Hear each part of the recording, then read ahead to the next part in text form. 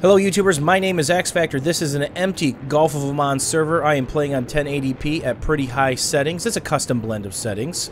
And I'm using two GTX 770s EVGA super clocked with ACX cooling running at 1000 and 1100 megahertz before they hit boost. When they hit boost, they're at around 1200. So why am I doing this? There's a frame counter in the top right.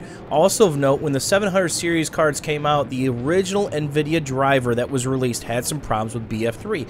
There are some texture problems. Sometimes your gun would turn pink or some crazy color, and then sometimes complete wall textures would change and the game would just simply be unplayable. I never had that problem, and I've been playing on these cards for 2 days, and I've got great cooling. The cards have never hit above, I think, 64 degrees under full load. So I've got a long way to go before they get hot. But thanks to you guys, the forum members, the community members, somebody pointed me on the forums to some bootleg NVIDIA drivers that are here before they're released. It's a leak. They're the 320.39, and it's been about a day since they've been posted on the forums. I'm going to give you guys a link down below, and it works for the 500, the 600, and the 700 series cards, but the only people I'd recommend them to are the people that are having texture issues that have 700 series cards right now.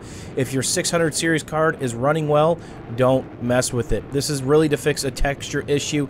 Now, some people are talking about higher frames with these drivers, and of course, since it's NVIDIA, just like any driver, you can roll back. So why would I pick Gulf of Oman? It is an empty map, that is true, because there are massive frame dips when you hit this construction area. See right there, there's an 86 down to a 91. And it's important to note that I'm recording on a new codec, which gives me about 15 frames loss on this map. It seems to be a little less on others, but I imagine it's a scaling issue. So I'm actually losing 15 frames while recording, and I have my frames uncapped for you guys. So it'll hit about 200 when it goes to a hard cap.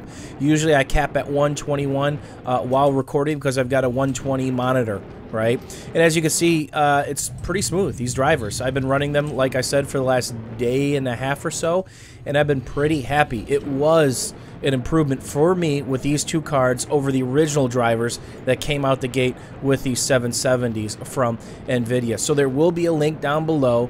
If you're going to use these drivers, just pay attention to the temperatures of your card. You should be running something like MSI Afterburner or EVGA Precision so you can see the temperature, and make sure to set your fans up properly to scale to keep those cards cool. Again, everybody's card runs at a different temperature. These two cards are some of the coolest on the market right now with the ACX cooling. So when I hit 65 degrees under full load, you probably won't hit that, especially if you have a 400 or 500 series card or a 4000, 5000 series card for AMD, which you could cook breakfast, eggs, and bacon on both those sets. So buyer beware. Try these if you want. Don't forget you can roll back, and let me know what you guys think. I'll be demoing this codec and some of my settings in-game and some actual footage now that I've got these 770s running, and I'm pretty happy with the way they've turned out.